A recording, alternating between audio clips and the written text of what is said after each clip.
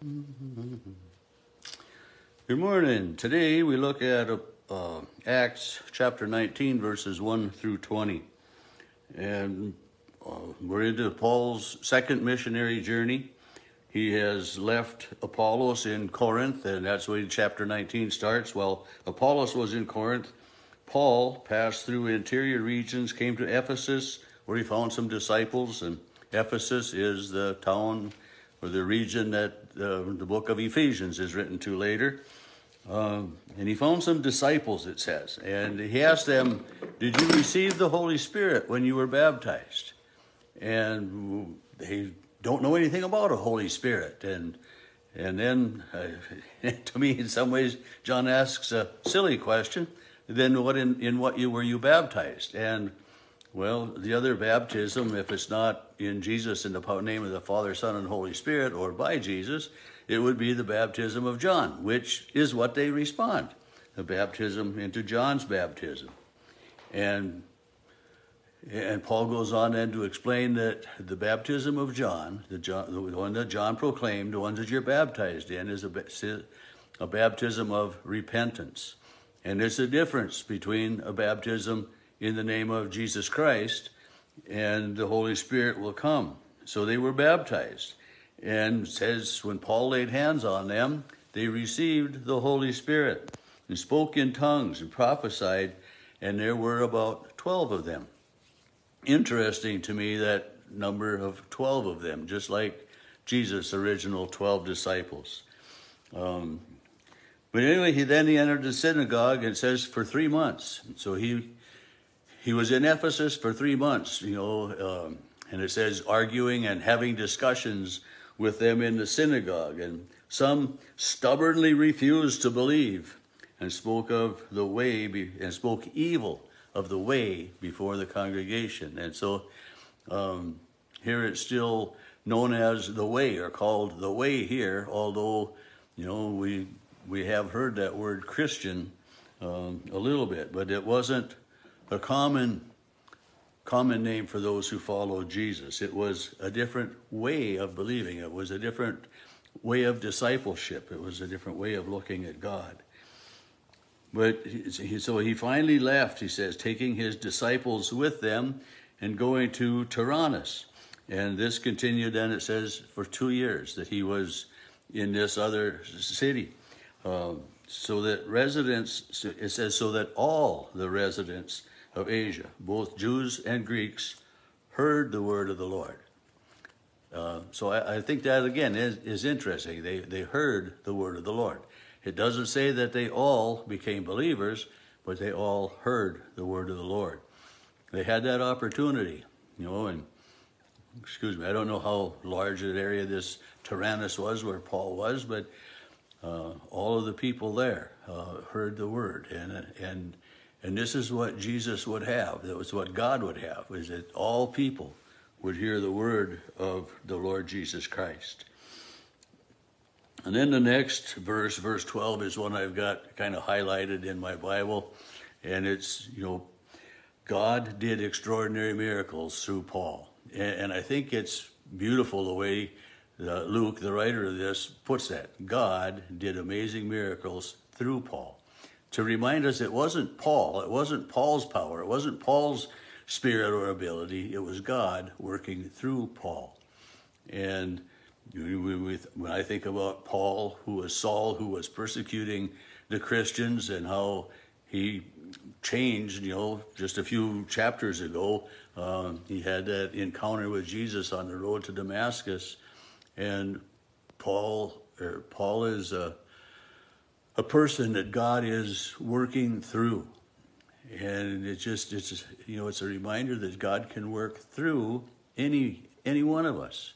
And it's, kind of a humbling thought to think that God may be working through, one of us that way, working through me. What a surprise. But, been working through you. This is what God does. But Paul there was so much power of God and so much of God working through Paul that it says that when handkerchiefs or aprons that had touched his skin were brought to those sick, their diseases left them, and the evil spirits came out of them. And you think about that, just to take a handkerchief and have Paul touch it or wipe his arm on it, or, and that handkerchief then had the power of God in it, not the power of Paul, but the power of God in it to heal and to cast out demons. Now that's a tremendously amazing work that God is doing through this disciple he chose, Paul. And then verse 13, trouble comes again. Some itinerant Jewish exorcists. So these are itinerant, that means they're moving around, they're traveling around city to city. And this is what Paul is. He's an itinerant preacher. He's on his second missionary journey, going city to city, town to town, area to area. But they come and they try to use the name of Jesus over some evil spirits. And I mean, many of the early believers were Jewish, but these Jewish exorcists evidently hadn't become followers of Jesus. But they tried to use Jesus' name and over some evil spirits. They say, I adjure you, I order you by the Jesus whom Paul proclaims, to come out. And there were 7 sons and it says this evil spirit said to them, Jesus I know, and Paul I know, but I have no idea who you are. Now think about that. The evil spirit says, Jesus I know, and Paul I know, but you, I don't know who you are. And they had no power over him. As a matter of fact, it says this evil spirit overpowered them so badly that they fled out of the house naked and wounded. And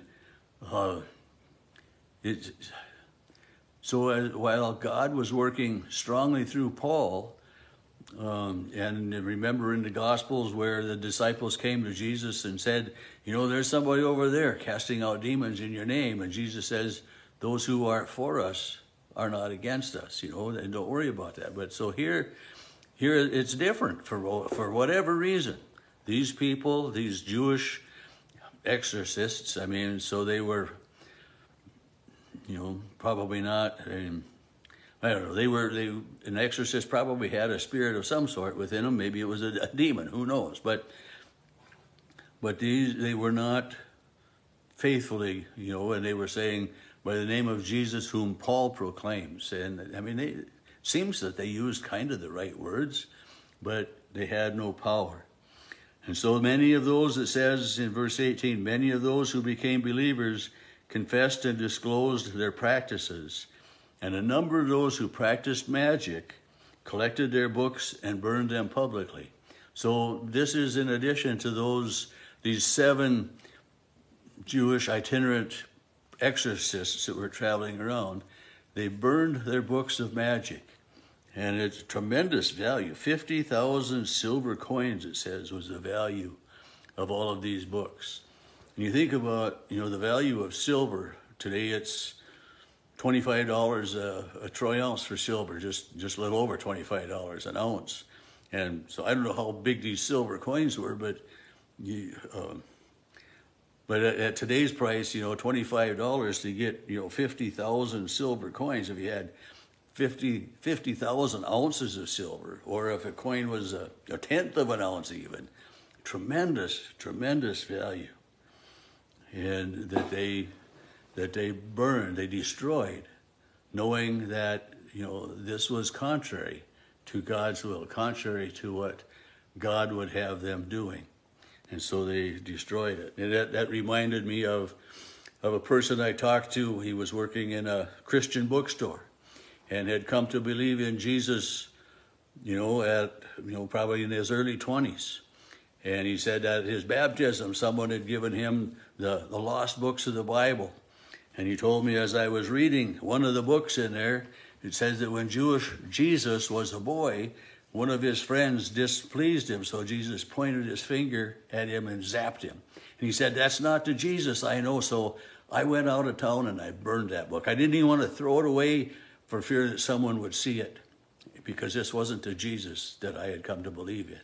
So these people, these Jewish itinerant magicians and exorcists, in order that others wouldn't fall under that same illusion, burned all of those books of magic so that others might not be introduced to this wrong thinking.